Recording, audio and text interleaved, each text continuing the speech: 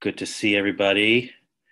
We have kind of a group of regulars now. We uh, every once in a while, some of you have to drop off, but it's nice to see that uh, in general we have the same group every week. That's nice. We have Liliana and Heather Rose and Keen and Nobody and Kat and Nathaniel and George and Long Pause Victoria.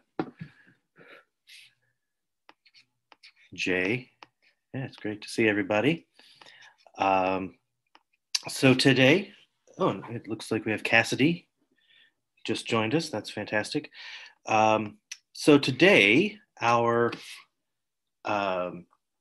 comedian that we're going to be kicking off our lesson and inspiration with is a comedian that's one of my top favorite clowns and performers of all time. I would say in my top five. And I hope you enjoy some of the clips that I show. But this person is Carol Burnett. Some of you might have heard of Carol Burnett before. Her show just recently got put on Amazon Prime, so you can watch her show. But Carol Burnett was really influential in breaking ground for women in comedy in general. She had the first show that was led by a woman of that kind. She hosted a sketch comedy show, a sketch and variety show on CBS, and at the time she had done a lot of theater. She was in the musical Once Upon a Mattress on Broadway. If you've ever seen that musical, she was the original lead in Once Upon a Mattress, and she had done a lot of other theater stuff. And she started to work in television on a show called The Gary Moore Show, which was a variety and comedy show. And CBS signed a contract with her. Basically, they said, "You're really hilarious. We want to do a show with you. We'll sign a contract with you to do whatever show that you want as soon as your contract is up with the Gary Moore Show." And so when her contract was up with the Gary Moore Show, she said, "I want to do a variety show, variety and sketch comedy show." And they said, no, you can't do that. And they said, only men can really carry those kinds of shows. And, obviously this was back in the 1960s when mindsets were a lot different and people were a lot more closed-minded about that kind of thing. And she said, "No, my contract says I can do any kind of show I want." And so she really pushed and was the head and the host of that show. And it really broke a lot of ground for women in comedy and women in television. And she's just a delightful performer and really, really funny. And it goes along with the theme of this week, which is all about environments and things like that. A lot of her comedy comes from her costumes. And I have a little clip that I want to show you about some of these costumes. I'll show you some images first. But a lot of her sketches involve these really elaborate costumes and really interesting pieces. And a lot of the comedy would come out of these costumes. And we'll talk a little bit about who made these costumes in one second. I just wanted to show you some of these. So this is her character, the cleaning woman who appeared at the beginning and end of the show always. And then just to give you an example of some of these elaborate costumes. These are like Broadway level costumes. They would only get used for one sketch and then go away. Instead of being this high level costume that you use for the run of a Broadway show, they would use it in one sketch, 1 week, and then it would be gone. So they spent a lot of money on these costumes. And the reason why is because they had this fantastic designer named Bob Mackie. And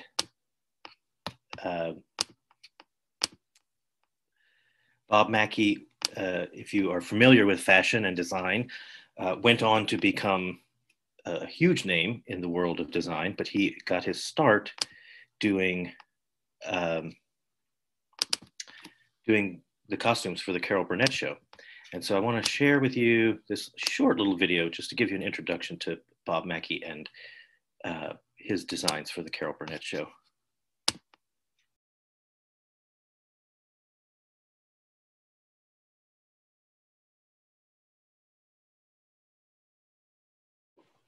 One costume in particular is kind of an iconic piece of TV and comedy history. So how many of you are familiar with either the book or the movie of Gone with the Wind? Have you heard of Gone with the Wind before? So the film Gone with the Wind, it's about the Civil War, and it's a little problematic in 2021. But at the time that it came out, it was hugely popular and broke a lot of ground in terms of its technical aspects and everything. But there's this one scene, it's a scene in the book and it's a scene in the movie where the lead character, it's the Civil War, and her home has been destroyed. She's lost all of her money and things like this. And she needs a dress. And so she tears down the curtains and she makes a dress out of the curtains. And in the book and in the movie, it's a regular dress. It's just made out of curtain fabric. Well, on CBS, they were going to do a presentation of Gone with the Wind on television. And the Carol Burnett Show decided to do a parody of Gone with the Wind. And so basically the idea was, if you don't have 4 hours to watch all of Gone with the Wind, watch this version and you'll get the gist of it. And so they did this comedic parody satire of Gone with the Wind. And when they got to the scene with where the main character makes the dress out of the curtains, there's a costume that was made pretty iconic by that scene. So first I'll show you the scene and then I'll talk a little bit about what happened. So in the scene previous to what you're going to see, the main character has decided that she's going to make the dress out of the curtains and rips the curtains down. And then what happens is we get this reveal.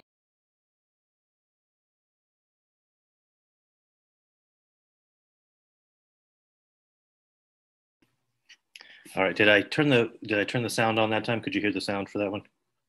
Okay, so the gag is he says, "It's a beautiful dress," and she says, "I saw it in the window and I couldn't resist it." So here you have an instance where the joke is the costume, and that's kind of what is kicking off our theme for today. So the theme for the week is environments, and you can get a joke out of anything. You can get a joke out of a piece of costuming. You can get a joke out of props. You can get a joke out of set design, all these different things. So that's what we're going to talk about today. Carol Burnett kicks us off with that because Carol Burnett got so many great laughs out of the costume designs for the show. And I just want to share with you this little thing here. This is Bob Mackie's original design for that dress. Here you can see. So when you make a costume design, it's a sketch like this with paint that's painted, so you know what colors and everything you're going to do. And then that actual dress was so iconic. It's such a piece of iconic television and comedy history that it is in the Smithsonian Museum here in Washington, D.C. So that actual dress is a pretty famous prop and gag from the Carol Burnett Show. So we're going to talk a little bit about design and how we can design visual gags like that. But just to just to give you a little bit more about Carol Burnett, because I want to share a little bit about Carol Burnett since she's our inspiration for today. She's a very influential comedian and was very groundbreaking, especially for women in comedy. And one of the things that Carol Burnett would do on her show is to have this Q&A session, this question and answer session with the audience at the top of it. And she would just improvise all of the jokes and just talk off the top of her head. And so I saw this little montage when I was looking for things to put together for this Carol Burnett intro today. I saw this little montage and I wanted to share it with you all, just to give you an idea of some of the humor from the Carol Burnett show. I thought it was kind of fun. So let me see here. Make sure I'm turning on the sound. There we go.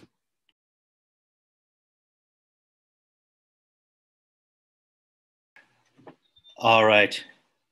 So just to give you a little introduction to Carol Burnett, if you like Carol Burnett, do you find any of that interesting or fun? Like I said, her show just recently went to Amazon Prime. So if you have Amazon Prime, you can watch the Carol Burnett show there. And there's, again, like I said, it's super fun. Carol Burnett is one of my favorites of all time. So I thought one of the things we could do for a project today, our first project, is to do a little costume design. I know some of you have characters that you use on a regular basis or that you like to draw over and over.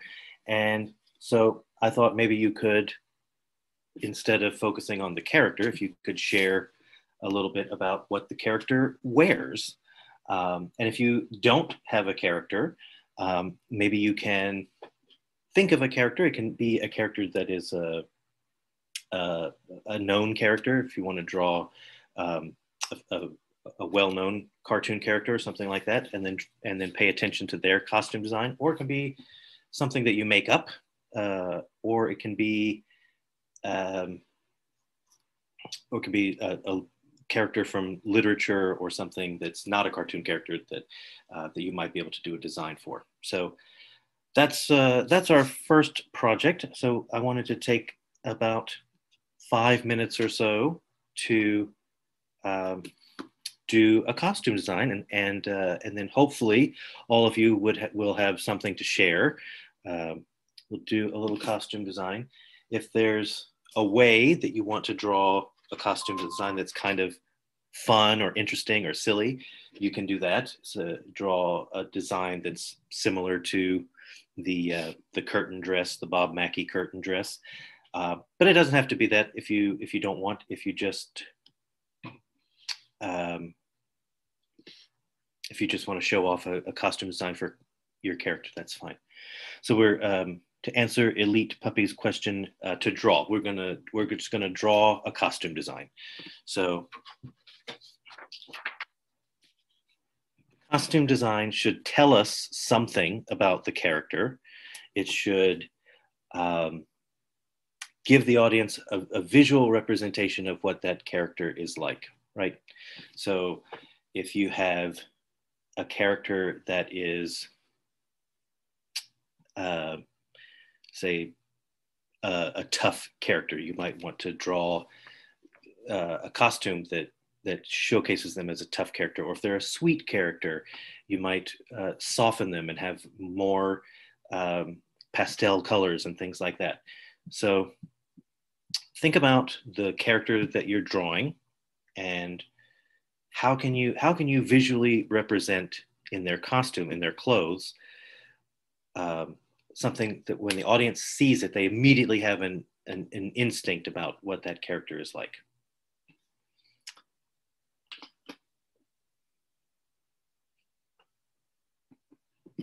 Draw a dapper costume for no reason. That's great.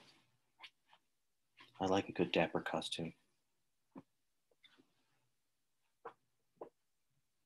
I'm a big Disneyland fan. I like going to Disneyland. Well, I liked going to Disneyland when we could go to Disneyland. And they used to have a day once a year called Dapper Day, where everyone would go and dress in their dapper finest to Disneyland. I can't find my pencil. I can't find my pencil to draw along with you all. Oh well, maybe I can doodle it in this pen here. Oh, here's my pencil. So again, we're just going to take about 5 minutes or so to just do a quick little drawing, a little sketch of a costume design. Think about superhero characters and what their costumes tell you about them. Think about villain characters that you know and how they dress. Like if you see a character like Maleficent from Sleeping Beauty, you know that's a villain right away. That stark black costume, jagged edges, lots of angles. She has that cowl with the horns coming off of it. I mean, immediately that character reads as villain for sure. Whereas if you take a character like SpongeBob SquarePants, he's got his high water pants, his little tie, his button-down shirt with the short sleeves, and his little shiny shoes.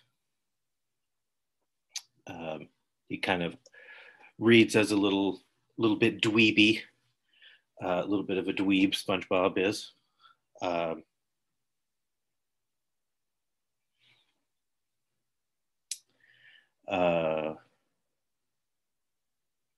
Yes, to answer nobody's question, that's what we're working on now is a drawing, a costume design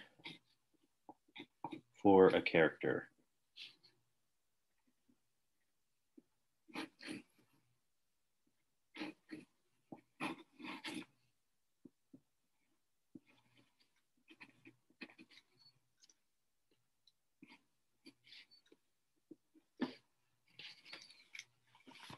My design is a robot in board shorts. It's a surfing robot. That's the character that I'm coming up with.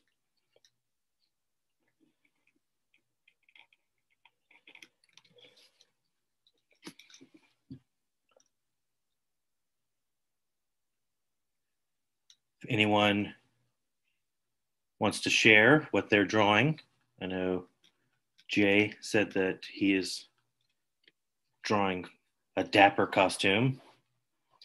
I know Tater said that they were going to draw, or they were excited at least to draw a costume design.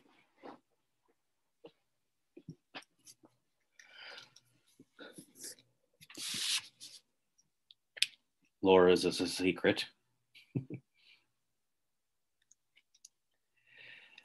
So yeah, you can type in the chat what you're working on if you want to, or if you have something you want to show, you can show us a work in progress. We'll take another minute or so, and hopefully somebody will have something to share.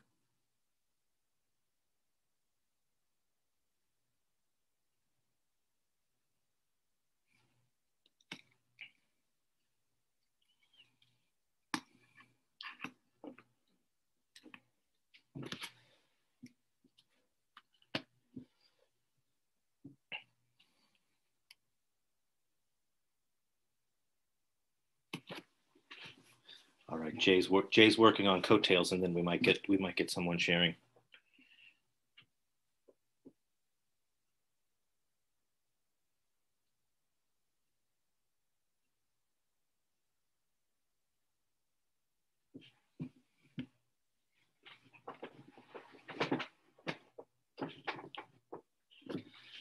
So one way that you can have a costume be a gag is like what we saw with the Bob Mackie dress, the curtain dress.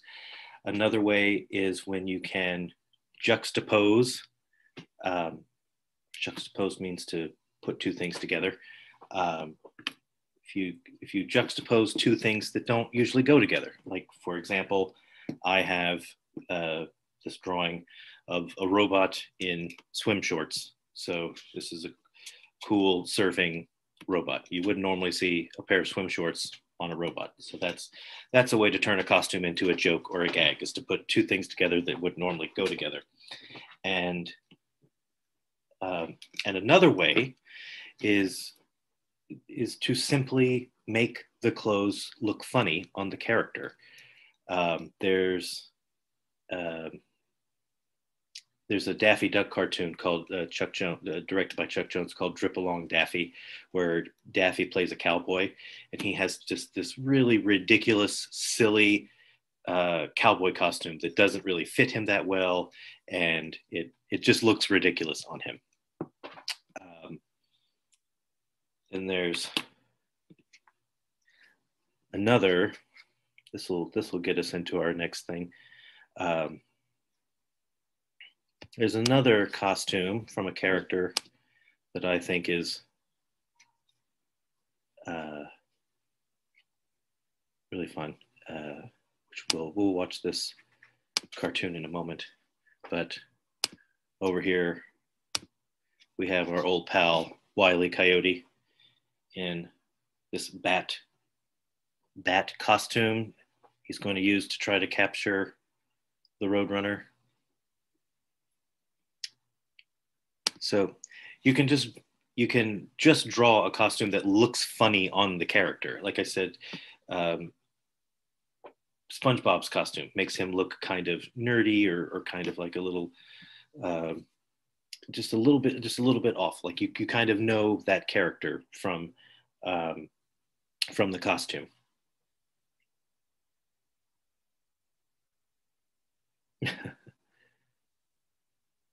Just reading the comments there. Before we move on, does anyone have anything they want to show off? Any costume designs or ideas? Oh, I see Lillian and Heather Rose.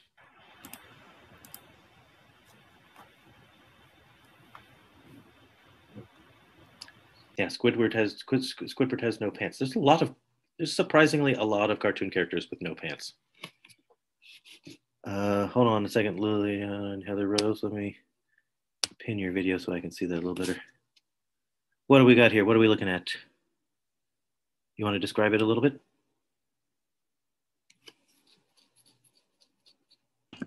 I just did like a rough sketch of a wedding dress and like some more modern clothes. Very cool. Wedding dress. Excellent. All right. I have another one in that one on there. Great. What do we have here? You want to describe it a little bit?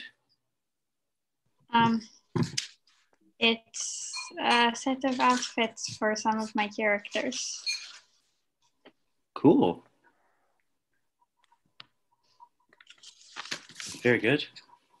Excellent. So those costumes are for the characters that you draw regularly?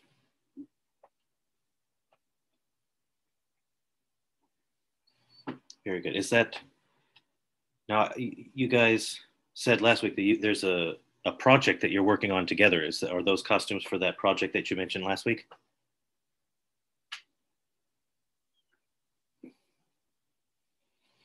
Very cool. Excellent.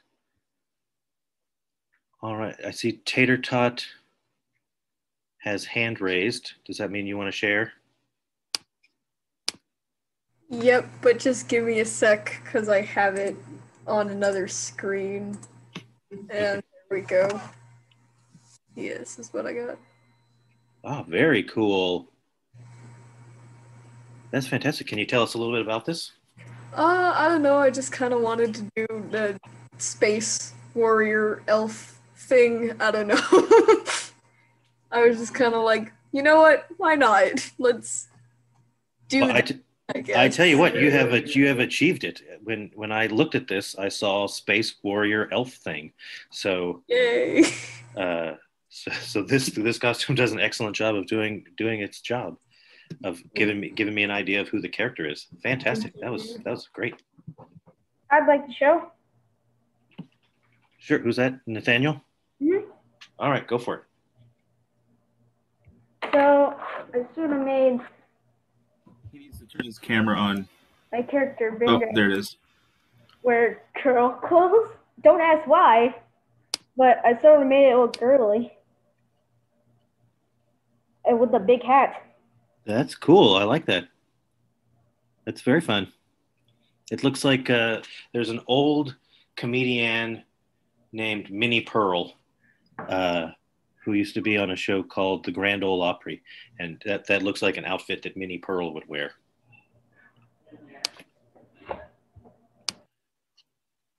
Just an observation. Oh, Jay, I see Jay's hand raised. Hello, I'm kind of still working on it, but I drew a shark on the hat for absolutely no reason. A shark on the hat. Yes. Very cool. I wanted to draw a shark, so I drew a shark on the hat. Excellent. Great dapper costume. I see that you got coattails figured out. Yeah. Excellent. Thank you.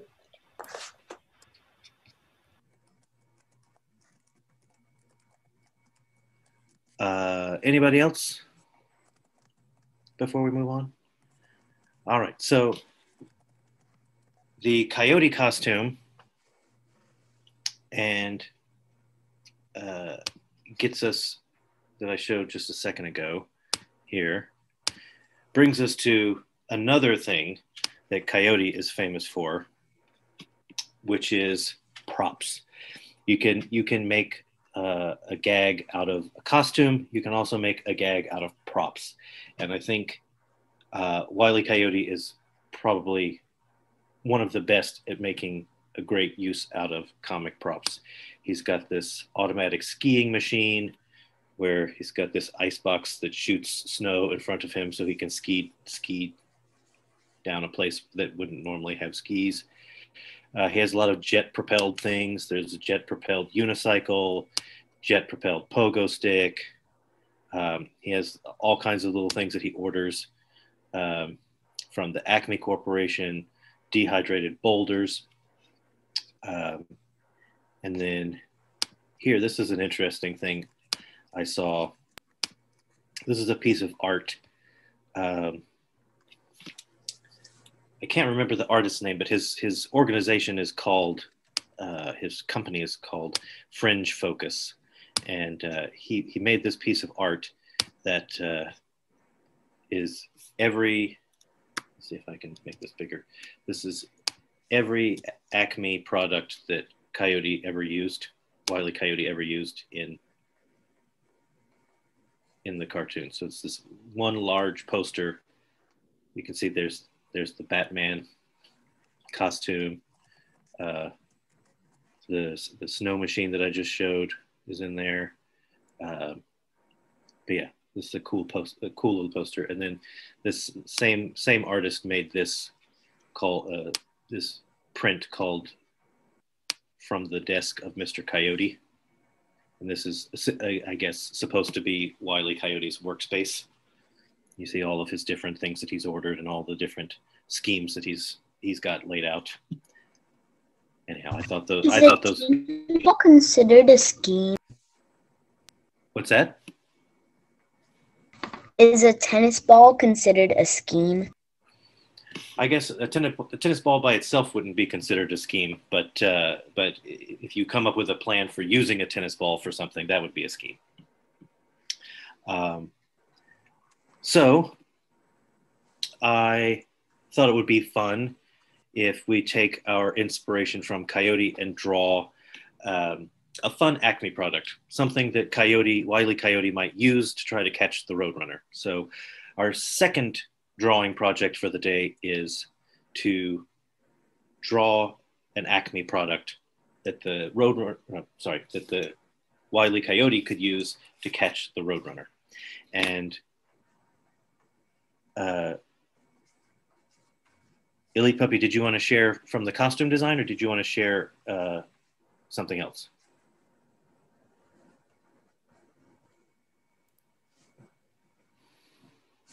All right, yeah. Let's go ahead and see before we move on. Let's see Elite Puppy's costume design project. Okay, so this is mine, the official Elite Puppy drawing. Fantastic. That looks great. Very colorful. I like it. Yeah. Very cool. All right. So we'll take a few minutes to do this this prop project. So think on it a little bit and just kind of brainstorm and come up with something that the coyote might use to try to capture the Roadrunner. Again, I'll go back here and show you just some inspirations from the poster. We have boomerangs, we have laser guns, we have magnetic pellets, we have a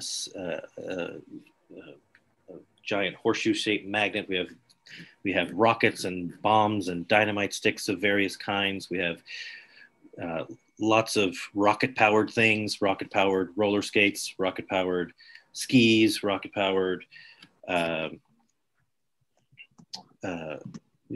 Sometimes he would just tie himself to a rocket. Giant rubber band, the catapult. We've seen all of these before. He tried to fly himself through the air with a kite. Over here you can see the rocket-powered unicycle that I mentioned before, human cannonball, the bat suit, giant trampoline, axle grease, exploding bird seed, all these different things. So hopefully this will provide you some inspiration, but the next project is to come up with a prop from the Acme Corporation that the Roadrunner, I just did it again, that the Wile E. Coyote could use to try to catch the Roadrunner. And this time, while we work, I will share a cartoon because I know I haven't done a cartoon in a while. And this is for a little bit of inspiration, this is Wait! I'd like to share. Oh, wait, who says I want to share? Yep, that's right. I already finished. So it's a rocket launcher bomb rocket gun. Very cool. It's a rocket launcher and it shoots bombs, and it can show you into space. That sounds like it has a lot of potential for Wile E. Coyote to mess it up. That's great. Keen would like to share too. Sure. Go for it, Keen. You're on.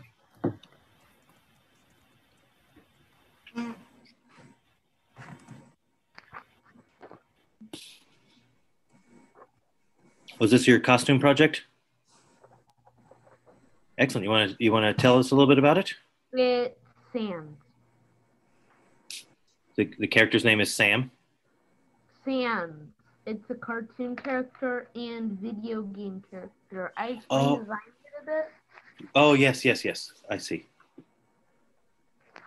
Very cool. Excellent. Thank you for sharing. 2 gaster blasters and bones. Wow. Cool. Well, okay. While everyone continues to work, we haven't watched a cartoon in a while, so I thought I would share a cartoon. This is to give you a little bit of inspiration. This is the cartoon in which the Wile E. Coyote Batman costume appears. This is Gee Whiz. All right. So Laura has something to share.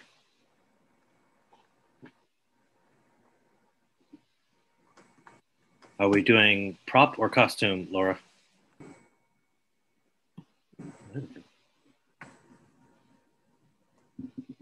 Oh, very cool.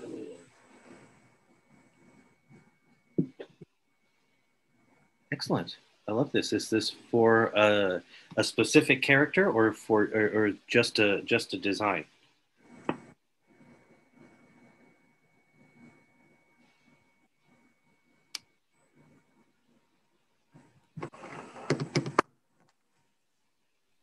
Okay, sorry, I had it muted because my family's in the room, but that's one of my character's Beatles outfits for one of the things. It's just not fully like drawn in the actual character, but yeah.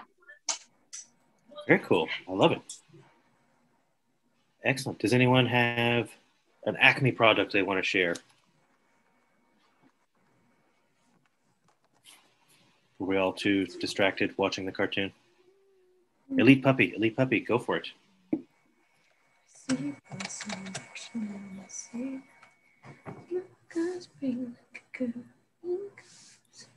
Need to turn the camera on.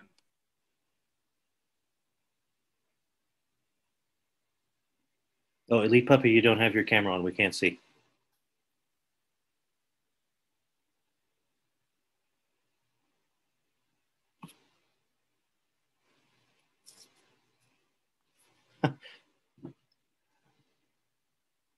Say a backfired ray gun. I'm sure it was fantastic.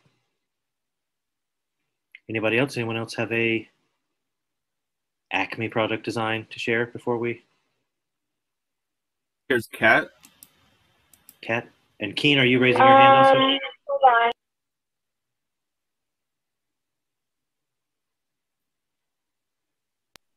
I apologize. It's a little bit loud in my room.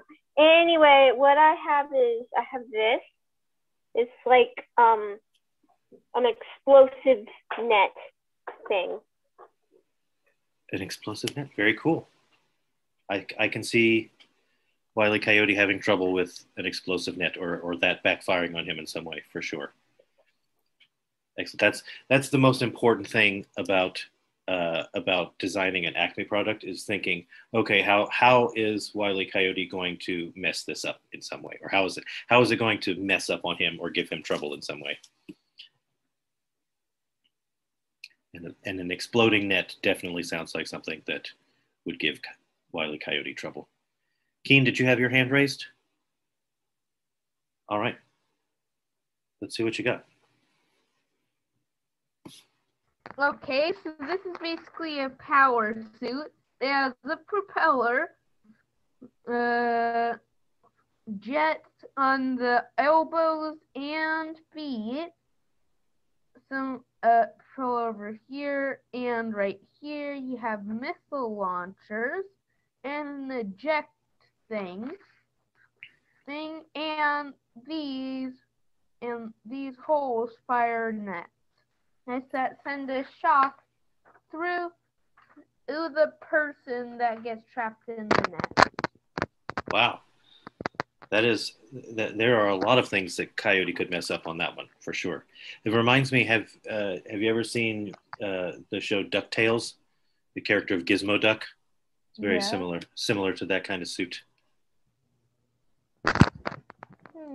Yeah, what was that character's name? The robot dude? His name is Gizmo Duck. Yep. On DuckTales, yeah.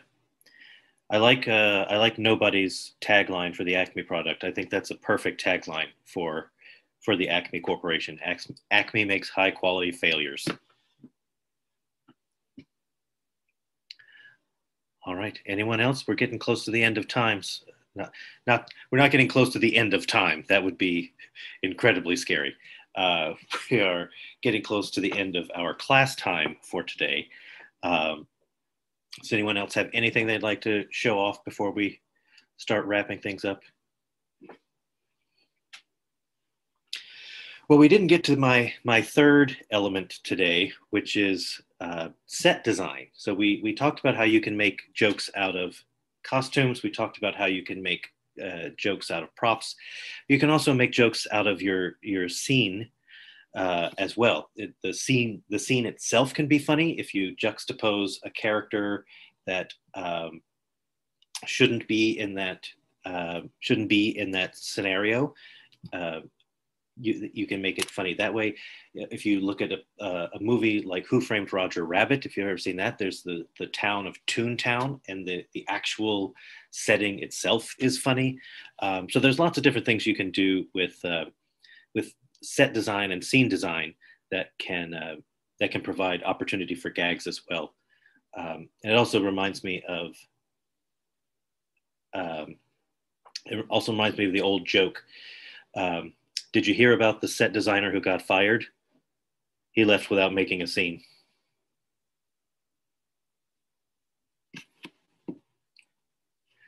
I saw before this big long O thing, I saw that Jay wanted to share something. So Jay, you can absolutely share Okay, so my comic page I'm working on. Very cool. Can you tell me a little bit? I'm with the glare. I'm having a little bit of trouble seeing. Oh, this is your comic page. I see. Yes, so they're at the fair, Very and cool. one of the characters wants to go on the roller coaster, but the other character is afraid, and she says, "I won't let you fall." This is only my first page, though. Cool. That looks great. Thank you. Some really interesting character designs there. That's fantastic. Cool. Keen, you wanted to share something? Yes, I added the self-destruct button right here, and this is 2 grappling hooks. You can't see it, but there's a little slot for shirt cans to fire. Iron on the side. Excellent. So you just keep adding to that. That's great. Yep.